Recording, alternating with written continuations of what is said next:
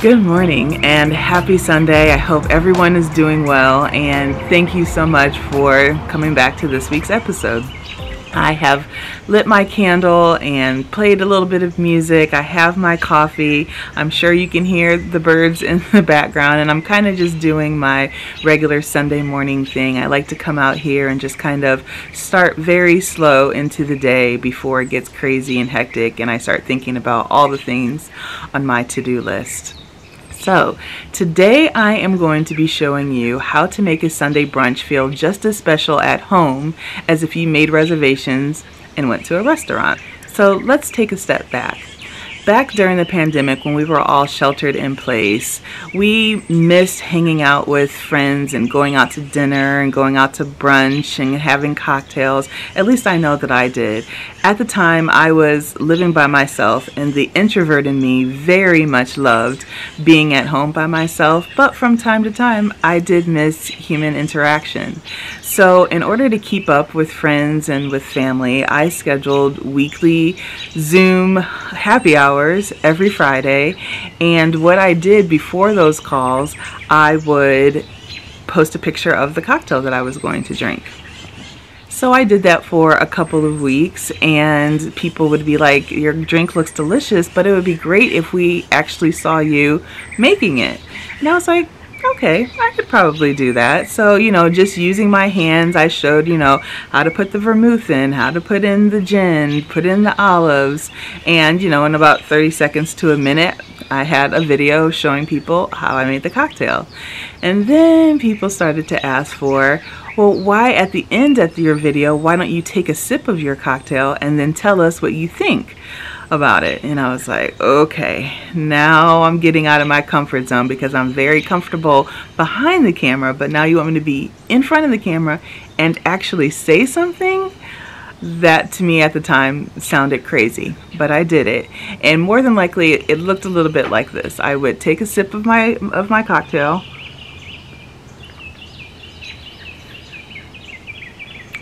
and I would do that because I wasn't comfortable talking on camera yet. So, but as time went on, people were asking, but okay, now we need you to say something. We need to hear you say, it's sweet, or it's tart, or this is delicious, whatever. We need to hear your voice. And so, little by little, these videos started to get bigger and bigger and longer. What started to be just a picture on Instagram, now we're becoming, 3 to 5, sometimes longer minute videos. And I think that during that time was the time that I started to get comfortable on the other side of the camera. So today I thought that it would be a really good idea to kind of go back to where it all started. I'm going to be making a cocktail that is super easy and perfect to serve for any breakfast, even on Sundays. And then I'm going to be making a sausage and vegetable quiche with some blistered tomatoes and a little fruit salad on the side. Basically, I just want to share that you don't have to leave your house in order to have a good time. And I think that that was one of the main lessons that I learned during the pandemic, is that you can still have a fabulous time in your home, even by yourself. And sometimes I even would create a Sunday brunch for myself, and I would pull out my tablecloths, my favorite dishes, I'd make pancakes, I'd make even a mimosa, and just have a great time at home by myself. Sure, I wish I would have been with my friends out to brunch and having a great time, but guess what? I still had a great time, and I was at home, and it was great. So I look forward to creating this brunch for you today, and I really hope that you enjoy it. But before I get started, I do have to go over to the farmer's market to pick up some ingredients, but then when I come back, I will show you how I put everything together. What? You want to come with me? Okay, come on. Let's go. Alright, so I am here and I'm hoping to get some strawberries, some scallions or chives, whichever one they have, some eggs, maybe a little goat cheese, and some grape tomatoes. So let's see what they have. Oh, fun fact. I used to live in that building right there. Yep. So I would come down and I would grab something. More than likely I would grab something for breakfast, but then I also would just pick up some stuff that I would need for either dinner that evening or just throughout the week, and I love doing that. I mean, I love my life now, but there are some things that I miss about my old life, and living there and walking across the street to the farmer's market every week is something that I definitely miss. But anyway, let's go see what they have.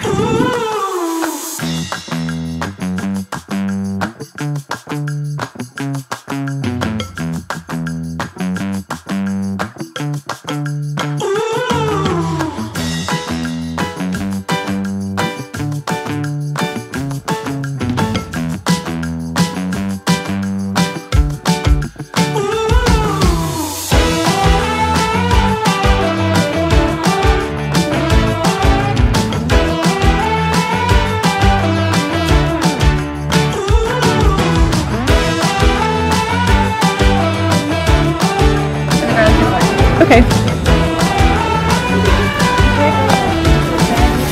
Yeah, that'd be great.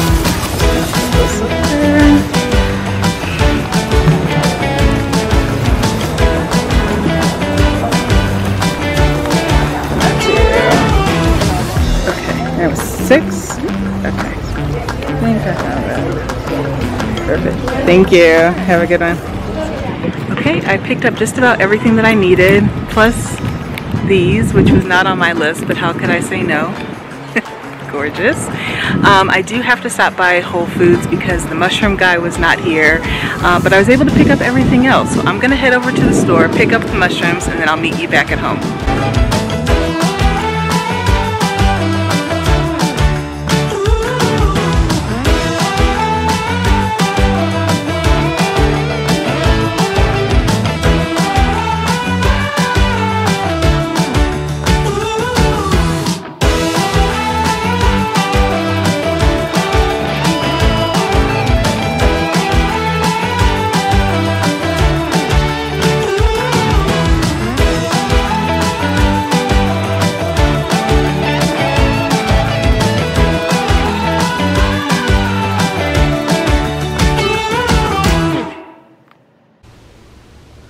Let's go ahead and get started with the cocktail, only because it has a simple syrup that I need to make in advance so that it has time to chill. I'm going to be making a cocktail that's called Sunday Morning Sunrise Mimosas. It's super easy to make, and it's the perfect cocktail to serve for brunch.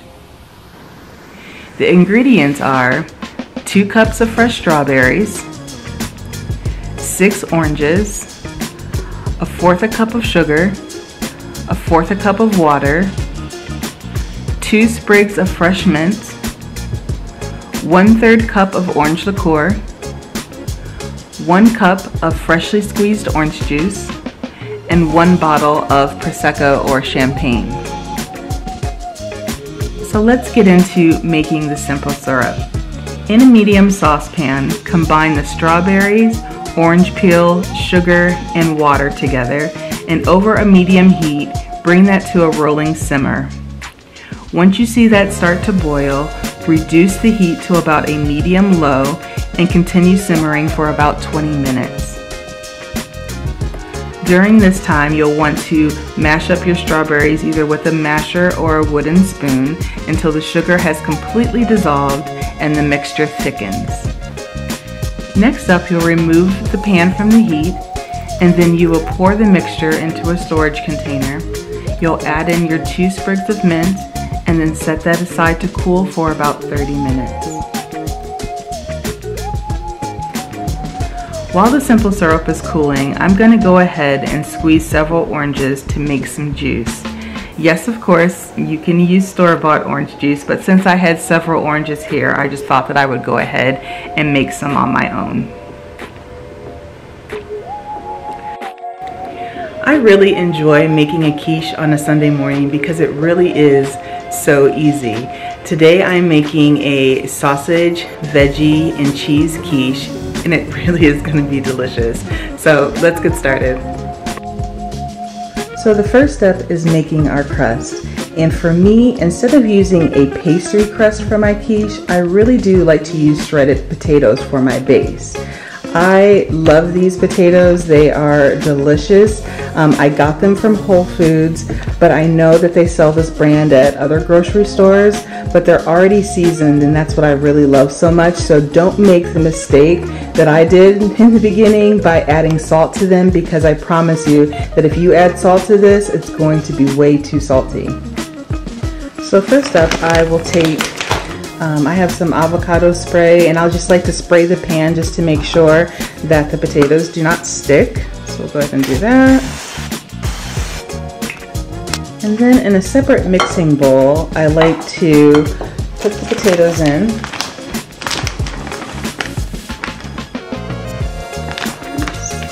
And then add a little butter.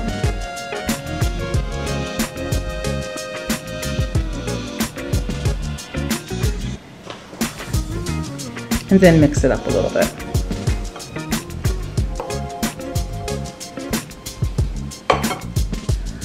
Next, using clean hands, I'll just take these potatoes and just start to press it in to make our base.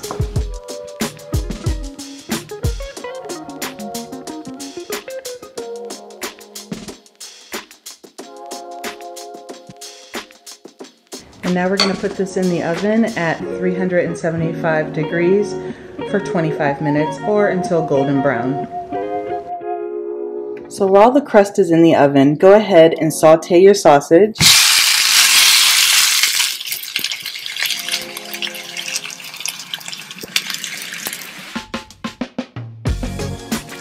So the sausage is browning up nicely, and now I'm going to go ahead and add our veggies to our pan. So I'm adding just a tiny smidge of onion. Mark is not an onion fan, so I'm only going to add in just a little bit for flavor, and then I'm going to add in some red pepper.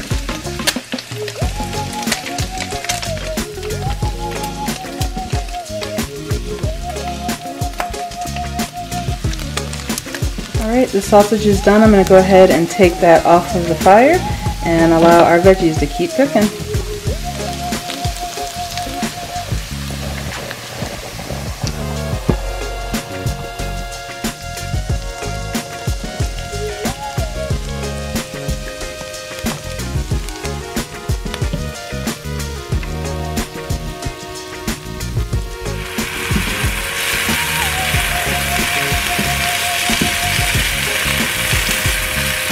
Alright, these are looking good, so I'm going to go ahead and take these off of the fire and allow those to cool.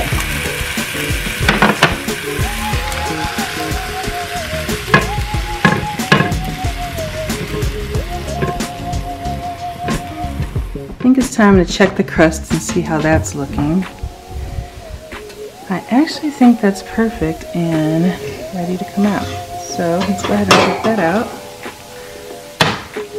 Starting to brown, and I don't want it to completely brown because we still have to cook it with the egg mixture inside, so I think that looks good. Perfect. Okay, so now here is the easy part. In a medium bowl, I've added in 6 eggs, and then I also added in salt and pepper. To this bowl, you'll add in the veggies, the sausage, and then half of the cheese. All of that will go inside and be mixed up here, and then we'll take the rest of this cheese and put it on the top. I'll show you how to do that now.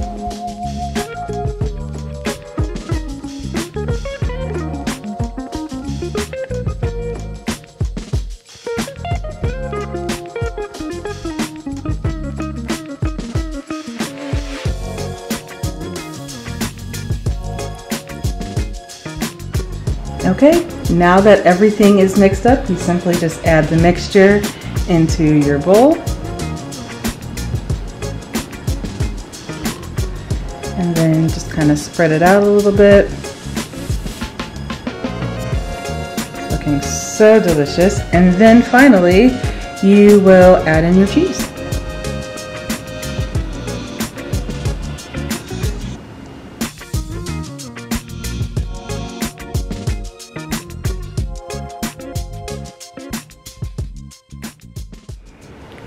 I forgot to add something to the quiche.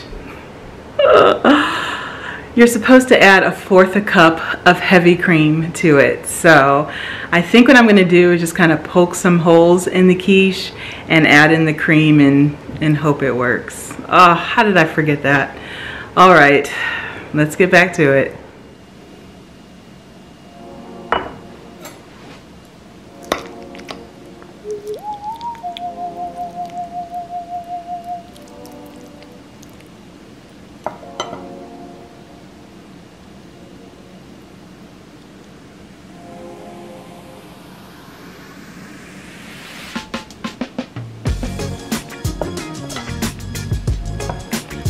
Just mix it in there, I hope. Please work.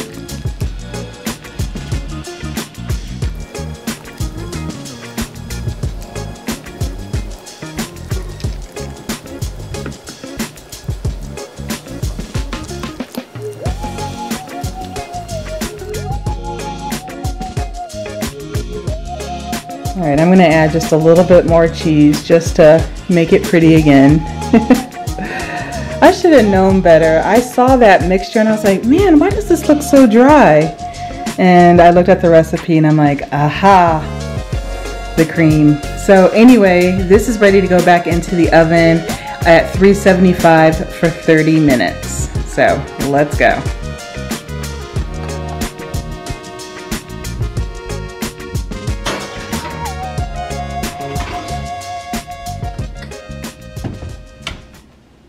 All right, so now that that's in the oven, how about we turn this table into a beautiful tablescape? I love creating beautiful tablescapes because to me it makes even the simplest of meals feel more special. I purchased this gorgeous vintage unused round tablecloth from a thrift store and it was only $5, and I've actually had it in storage for quite some time, but for this table and for this occasion I knew that I wanted to pull it out. I then purchased these gorgeous vintage plates last week from Eleanor over at Feast Vintage. I found her over on Instagram a little over a year ago, and immediately I realized that she was my kindred spirit because she just sources and sells some of the most amazing vintage items for tablescapes and entertaining. Last weekend I went to the Raleigh flea market just to look around. I hadn't been in a while and thought it would be fun to see if I could find any treasures. Unfortunately, I didn't find much, but on my way out I spotted this dollar table and found these beautiful glass bowls that I thought would be perfect for so many things. For only $1 for the set, I scooped them up, and today I'm going to use them for the fruit salad, and I will also use a couple for condiments and maybe some scallions to put over our quiche. Honestly, as I look around the table, I don't see anything that isn't secondhand. From the glassware to the brass utensils to the wavy bowls that I found at a summer market last year to the brass candlesticks and pitcher, the cutting board. Literally everything on this table is secondhand, and I absolutely love that. All right, now that the table is set, I'm gonna go and check the quiche and see how that's doing, and then we're gonna go ahead and start making the cocktail.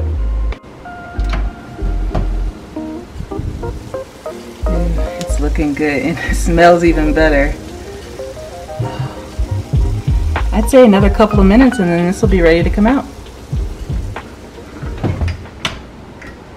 So now that the quiche has a little bit more time to bake, I'm going to go ahead and get started on the cocktail. So our simple syrup is now cool and ready to go, and I have taken out the orange peel as well as the mint.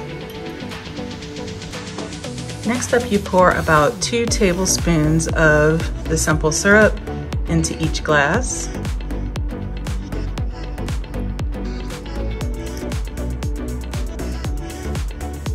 And I like to put in about a half a shot of the orange liqueur into each cocktail. And then another one.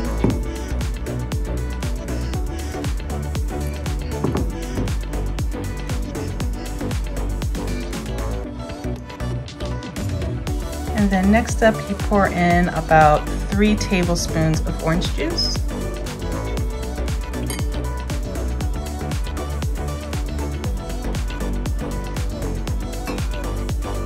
And then finally, you finish it off with either a Prosecco, a sparkling wine, even champagne.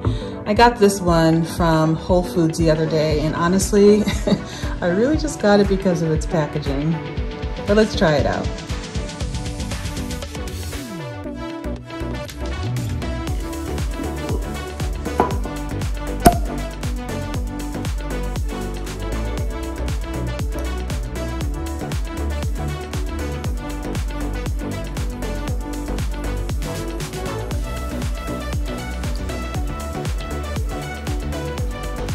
And the last step is garnish it with a piece of fruit.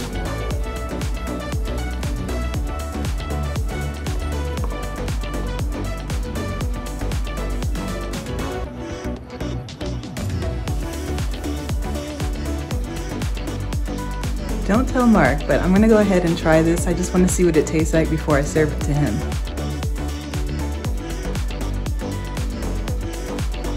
Oh my God.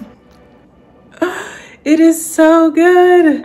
It really is delicious. It is sweet. Oh my gosh, you can taste the strawberries. You can taste the mint. The mint in here is everything.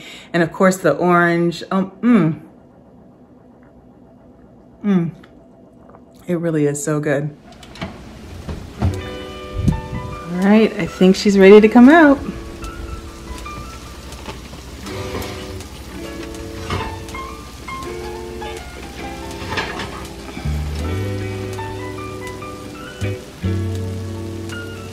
Come on. All right, so I'm gonna let her sit for a good 10 minutes or so just to let her gel together. And while she's doing that, I'm gonna go ahead and get started on the blistered tomatoes. So as a nice little side, I'm gonna make what's called blistered tomatoes. And we actually had these when we were in Pennsylvania a couple of weeks at a restaurant called On Orange.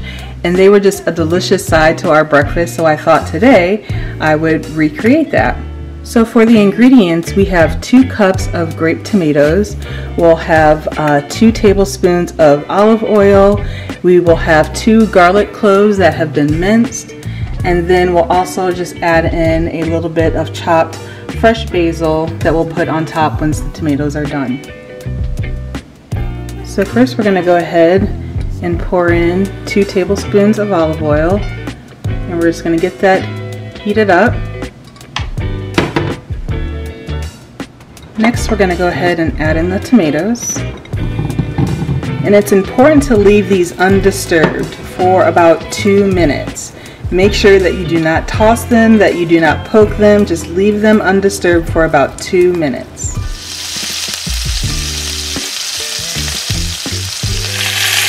Next, you'll add in your garlic. Just going to swirl that around.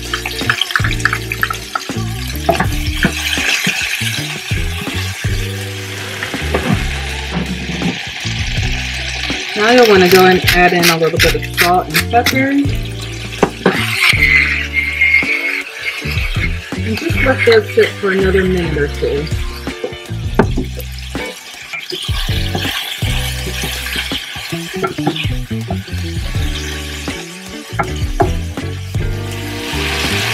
Alright, it's time to take them off.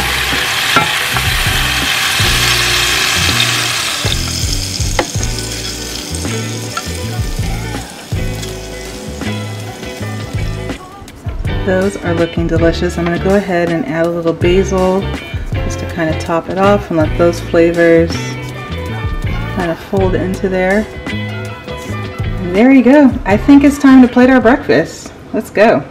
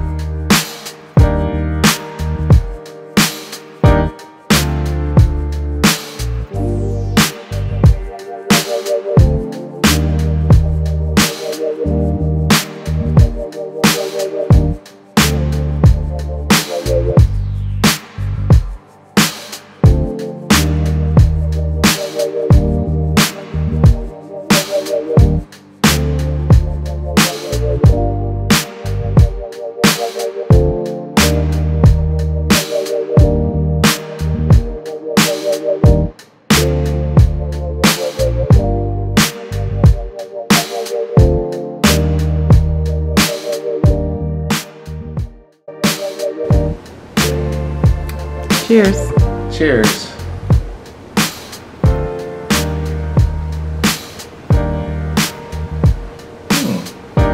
I get the strawberry and the orange, but... Do you taste the mint? Ah, mint, that's what it is. Yeah, I love the mint in here really adds something to it. I really love it. Excellent. Good, enjoy.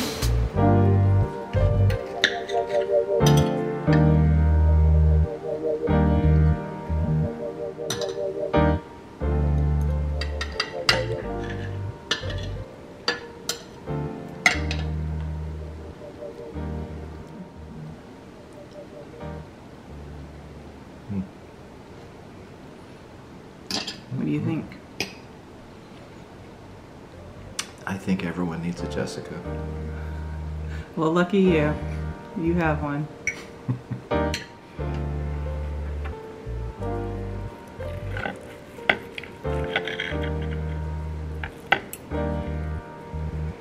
The perfect bite.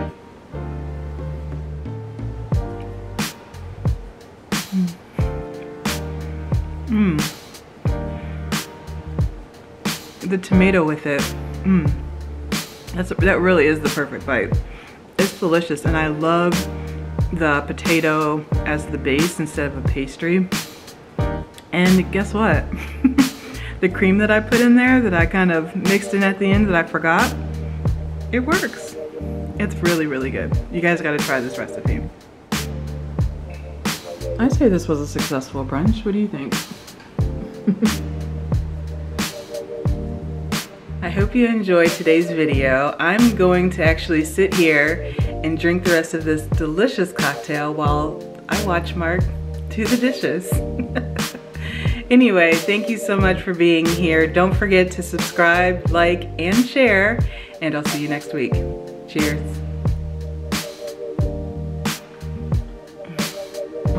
So good.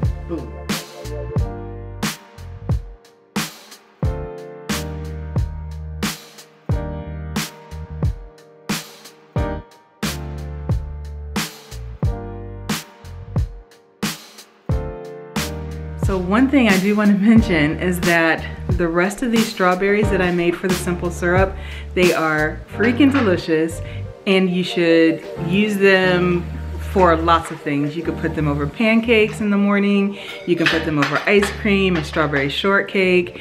Do not throw these away. This is like liquid gold right here. You're welcome.